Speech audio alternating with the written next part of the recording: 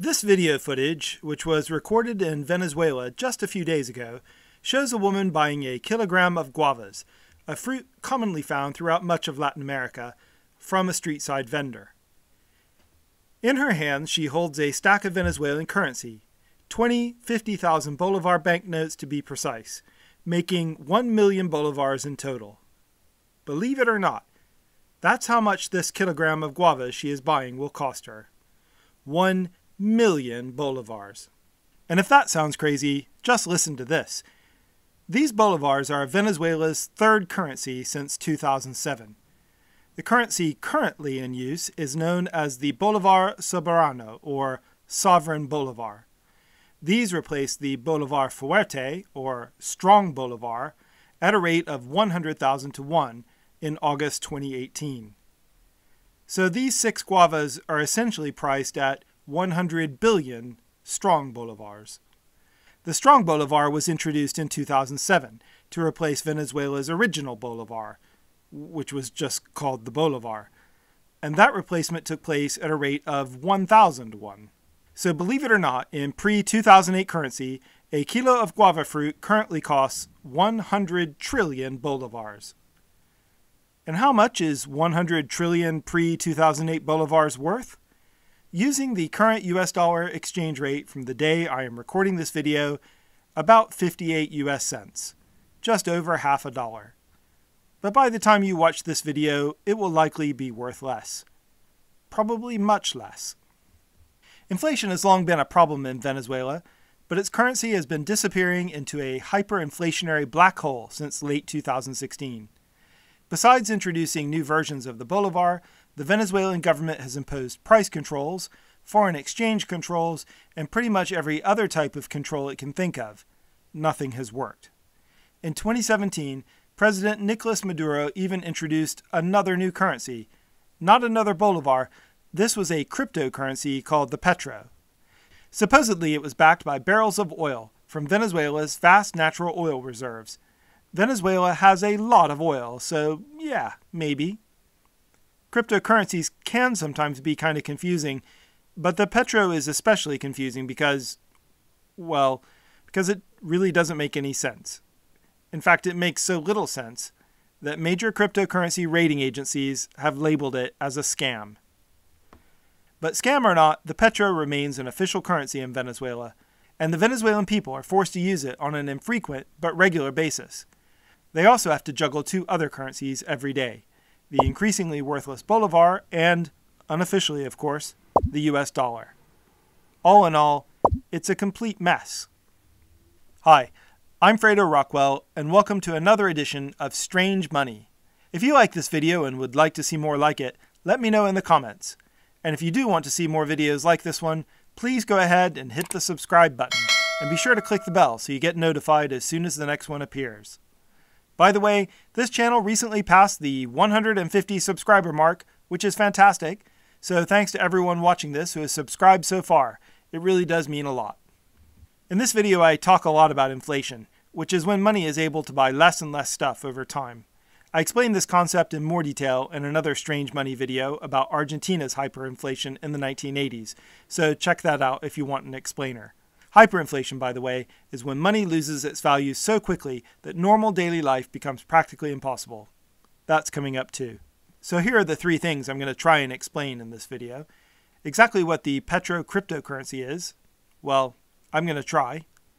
What's happened to Venezuela's normal currency, the bolivar. And for you banknote enthusiasts out there, yes, we will look at some banknotes. And lastly, what life is like for normal Venezuelans trying to navigate this monetary chaos.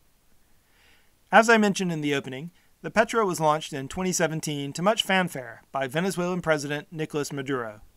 At the launch event, it was announced that Petros would be backed by Venezuela's vast oil reserves at 1 barrel of oil per petro.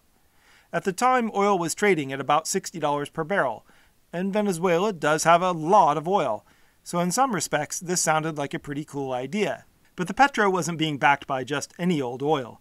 According to Maduro, the oil which would be backing the Petro came from an oil field near the small central Venezuelan town of Ataperire, which Maduro claims has over 5 billion barrels of it waiting to be pumped out of the ground. And this is weird. When currencies are backed by something, which hasn't really been a thing for much of the last 50 years or so, it tends to be precious metals. The idea is that people with silver or gold-backed currency can cash it in for a certain amount of silver or gold whenever they want. And since silver or gold is generally considered to be valuable, knowing that money can be traded in for a set rate at any time ensures that it remains valuable. But it seems unlikely that anyone would want to cash in their petros for barrels of oil. Gold is really heavy, but most people, if they needed to, can carry a few $1,000s worth of it in their pockets. Practically nobody, at least nobody I know, can carry around a few $1,000s worth of crude oil. That would be something like 50 barrels. And then what would you do with 50 barrels of crude oil once you had it? Where would you keep it? And also, the oil from Ataperire is still in the ground, so there's no easy way, as far as I can tell, for anyone to get it. When reporters from Reuters visited Ataperire in 2018, they found only old, abandoned equipment and not much of that. To start producing the oil, which supposedly backs the Petro, the Ataperire oil field reportedly needs about $20 billion of investment. So right away, the Petro doesn't really make much sense. And there were also some technical issues. It was originally announced that the Petro would be built using a technology which supports another well-known cryptocurrency called Ethereum. Then, without explanation and very late in the day, it was announced it would be built using another platform called NEM. The details here aren't that important. What matters is that the Petro quickly lost all credibility in the global cryptocurrency community. And even if the Petro did make sense, it would still be a pretty odd duck as far as cryptocurrencies go. Cryptocurrencies are meant to be a new type of monetary system, which doesn't need a central government-run bank to administer it. And yet, here was a government trying to launch a cryptocurrency for its own use. That's really not how it's supposed to work. Many observers speculated that Maduro's real motive for creating the Petro was to evade U.S. government sanctions. These were making it extremely difficult for anyone to do business with Venezuela's state-owned oil company, PDVSA. Most international oil sales are conducted in U.S. dollars and involve banks which comply with American law. Since oil is by far Venezuela's most important export and a vital source of much-needed hard currency, this is a huge problem. But the American government cannot stop Venezuela from selling oil using cryptocurrencies, since these don't involve banks. So maybe, if the Petro worked, U.S. economic sanctions could be evaded. Except no, the Petro has not worked. It's not even at all clear if the Venezuelan government has even really tried to make it work. President Maduro claims to have raised billions of dollars from the launch of the Petro, but no one really believes that. And there is no sign on international cryptocurrency markets that anyone is regularly buying or selling Petros, actually not even buying or selling them at all, let alone trading barrels of oil with them. For the most part, the Petro has simply been ignored and forgotten by the worldwide cryptocurrency community. But while the Petro has flopped on the international markets, the Maduro regime has begun trying really hard to force Venezuelans to use Petros as part of their daily lives. This hasn't worked very well either. When President Maduro launched the sovereign Bolivar, Venezuela's latest normal currency, in August of 2018, he claimed it would be an improvement because it was backed by the Petro. You see, with 3,600 sovereign Bolivars, anyone could buy one Petro, and vice versa. The hope was, as far as I can tell, by pegging these two currencies together, it might somehow put the brakes on inflation. Except, as I explained before, no one was trading the Petro at this point, which makes it pretty much impossible to say how much a Petro is really worth. Sure, in theory the Petro is backed by a barrel of oil, but that's, at absolute best, just a theory. The reason Maduro was introducing the sovereign Bolivar in the first place was the previous currency, the strong Bolivar, was in a hyperinflationary freefall. In February 2016, the strong Bolivar had been officially valued at 10 to the dollar. By November 2016, the official exchange rate had slipped to 248,521 to the dollar. The unofficial exchange rate, the one which more accurately expressed the strong Bolivar's real value, was sitting at a whopping 6,670,079 strong Bolivars to the dollar. So the sovereign Bolivar, supposedly backed by the Petro, which was in turn supposedly backed by a barrel of oil worth about $60, was presented as a way to curb inflation. Except it didn't. Within a few days of the sovereign Bolivar's launch, annual inflation had climbed over 65,000%. When inflation reaches that kind of level, paper currency pretty much becomes worthless. So worthless that enterprising Venezuelans began using banknotes to make bags and wallets rather than spend them in shops. Bolivars are just worth much more as arts and crafts material now than as actual money. Speaking of banknotes, you might expect that the Venezuelan government has been printing some pretty high denominations to keep pace with the plummeting value of its currency. And you'd be wrong. The government hasn't produced a new banknote since these three were released in January 2019, over a year ago now. The 50,000 Bolivar note, the one used to buy those guavas, is the highest value banknote in circulation and is currently worth just over 1 US cent. It may be worth less than a cent by the time this video is uploaded, and by the time you're watching this, well, who knows? So, at first glance, these banknotes do look pretty cool. The portrait format is all the rage among banknote designers these days. And speaking of portraits, all three feature the namesake of the currency, Simón Bolivar, who is known in Venezuela as El Liberador, or the Liberator. For banknotes which were nearly worthless by the time they were printed, they do feature a fair number of security features, including security strips which line up when you hold them up to the light, a watermark of Mr. Bolivar, plus UV-sensitive fibers, both red and blue ones. But take a closer look, and these banknotes do look a bit like they were done on the cheap. They're all identical other than the color and the denomination, which clearly must have saved on the design cost. And the reverse sides of these notes are decidedly underwhelming. At first I wasn't sure if this was anything at all, just some sort of geometrical design or maybe a printer's smudge. But no, this is the mausoleum of the Liberator, which was built in 2012 as a resting place for the mortal remains of Simón Bolivar at a cost of over $120 million. This was back when the Venezuelan government still had money, you see. This building has been compared to a giant skateboard ramp, and yeah, I can see that. Overall, I guess these most recent banknotes are not too bad, but really they are mere shadows of the earlier Bolivar banknotes, which were actually pretty spectacular, like this 100 Bolivar note from the original Sovereign Bolivar series, which has lots of amazing colors, and a spider monkey on the back. Cool, huh? So, compared to the previous designs, these January 2019 Bolivar banknotes definitely look like cost-cutting exercises, and, perhaps more telling, no higher denomination banknotes have been produced since then, despite the desperate need for them. The government may simply lack the money to produce more money. I know, ironic, huh? And in fact, it's not just the lack of higher value notes which is a problem for average Venezuelans. There is a lack of cash itself.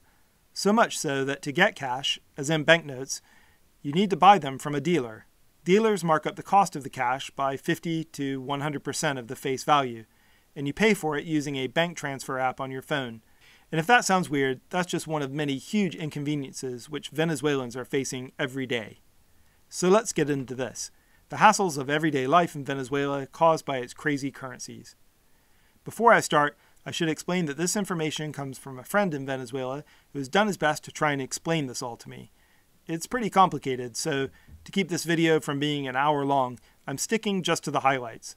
But I think there's enough here for you to get a good idea of the obstacles everyone is grappling with. First of all, there are three types of currency in use: petros, sovereign bolivars, and US dollars. Venezuelans generally avoid using petros unless the government forces them to, but it does occasionally force them to in two different ways. The first is that, starting last summer, government offices began asking for payments in petros. So if you want to pay your taxes or get a passport, you're supposed to get out your Petro app and make a transaction. Although, in reality, I'm told people often pay whatever the equivalent amount in sovereign bolivars is. The government has also been making annual payments of half a petro each to pensioners and government employees every December, a practice which started in 2018.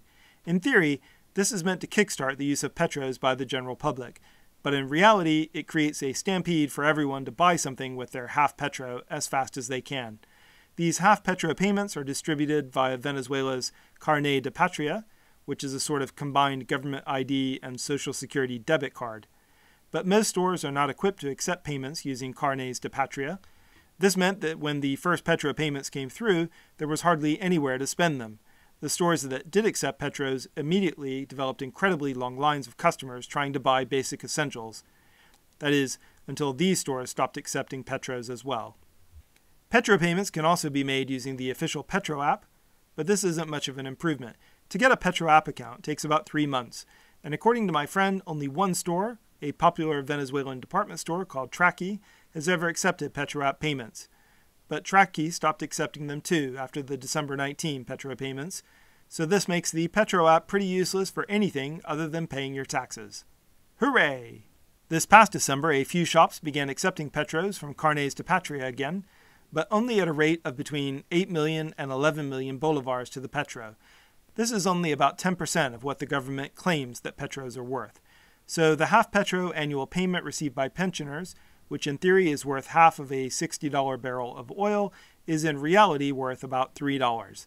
That is, if you can find a way to spend it. Buying things with normal cash is hardly any easier. Bolivar banknotes have become almost as hard to use as Petros.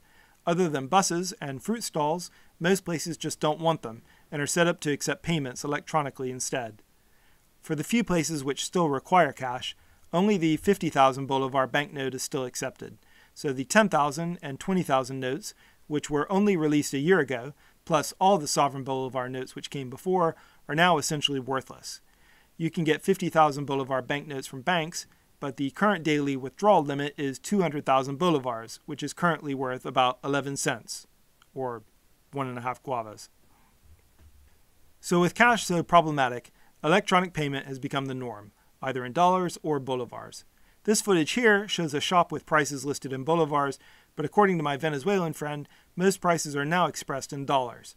Of course, customers tend to only have sovereign bolivars to spend, so to buy something, you need to first find out what exchange rate the shop is using, so you can then figure out how much you need to pay. The example my friend gave is that he recently bought a kilogram of cornmeal, which was priced at $1.10. He then had to find out what rate the store used.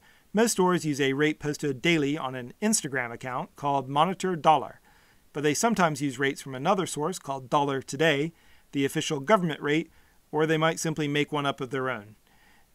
In the shop where my friend bought his cornmeal, they used the Dollar Monitor rate, which was on that day 1,652,717 bolivars to the dollar.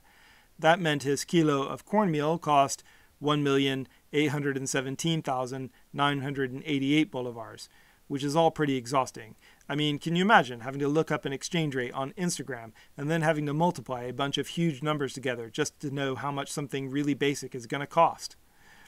Of course, people lucky enough to have dollars, either in cash or electronic form, have a much easier time. These are accepted pretty much everywhere, and you don't have to worry about them losing their value before you have a chance to spend them. There are a lot of reasons for Venezuela's dreadful economy. I don't think there's any doubt that the government now led by President Nicolas Maduro and previously led by President Hugo Chavez is largely responsible for this mess. But the economic sanctions imposed by the United States are almost certainly making things much worse. These sanctions date back to the Obama administration, but grew much more intense under President Trump, who hoped they might pressure Maduro to resign. This hasn't worked, of course. And meanwhile, the ordinary people of Venezuela continue to suffer every day. So if you live somewhere where you only need to keep track of one type of currency, and where you can go to bed at night and be pretty confident the banknotes in your wallet will still be worth something in the morning, be thankful. We take these things for granted, but the people of Venezuela certainly do not, and put up with more chaos and uncertainty than I think most of us can even imagine. Thanks for watching. Did you know about the Petro? Or that buying anything at all in Venezuela was so complicated at the moment? Let me know in the comments. And please be sure to like and share this video so more people can see it. And subscribe so you can see more Strange Money videos in future. Who knows, this channel may hit 200 subscribers soon. You want to be one of them, right? See you in the next video.